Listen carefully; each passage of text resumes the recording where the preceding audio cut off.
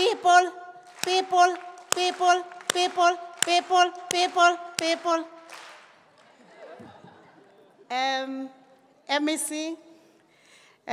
MEC Williams, together with the Honorable Member, the Chief Whip, Honorable Parker, and all our honored guests, international and national colleagues, and the very important guests, the child and youth care workers and the young people. Hola!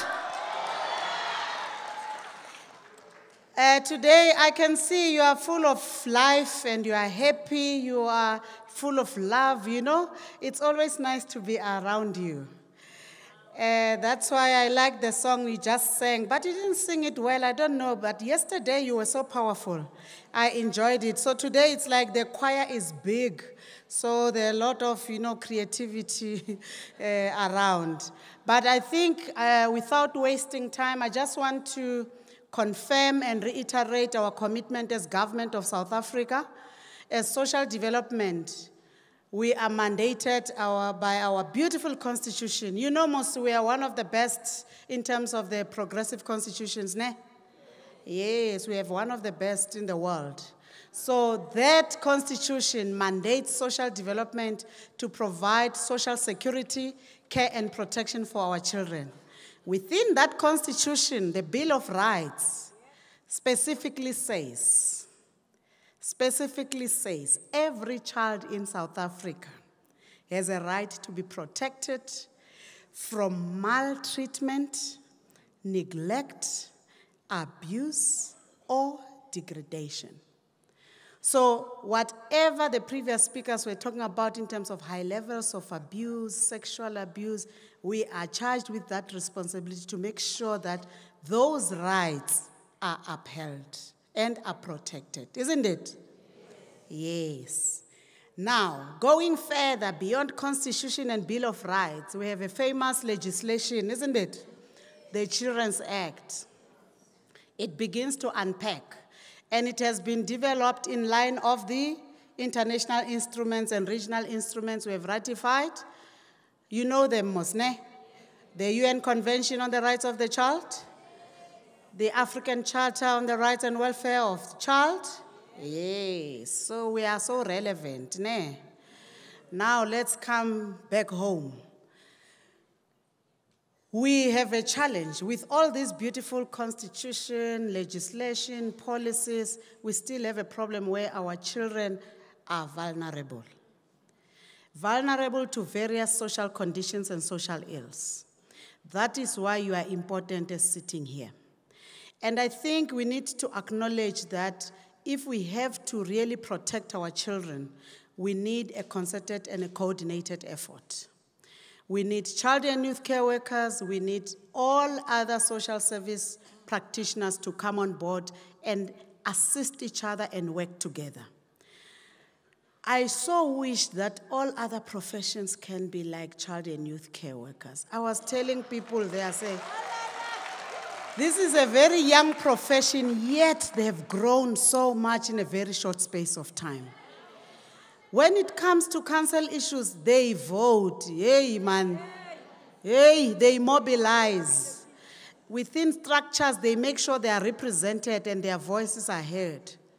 So I will go and talk to my colleagues with the community development. I'm not talking bad if they're here, but I'm just saying, if they can pull up their socks like the child and youth care workers, this country will be far away.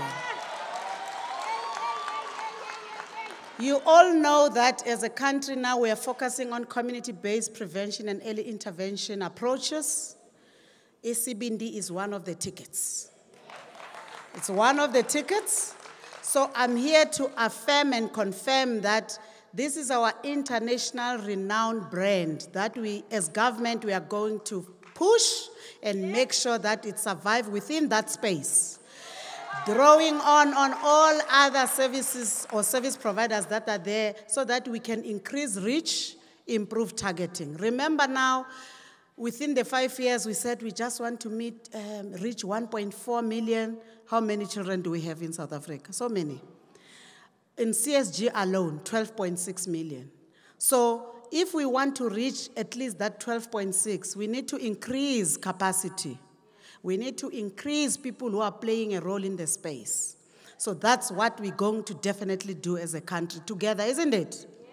Yes, because at the end we want to see our children protected and going forward. There are a lot of testimonies sitting here that begins to tell us that this program is yielding better results. And if we want to continuously have better educational outcomes, we need to go back to say, how is our early childhood development doing? And what is the role of child and youth care worker there at that level? How are we implementing the first 1,000 days of life? Because if you can, you'll get better results later in life. Then your leaders will be very excellent. So as we were implementing this program together with NACCW and NGO partners, we have now almost reached 1.1 million children with this ECBND program only. We have also managed to bring on board more than 360 NGO partners to play a role in the space.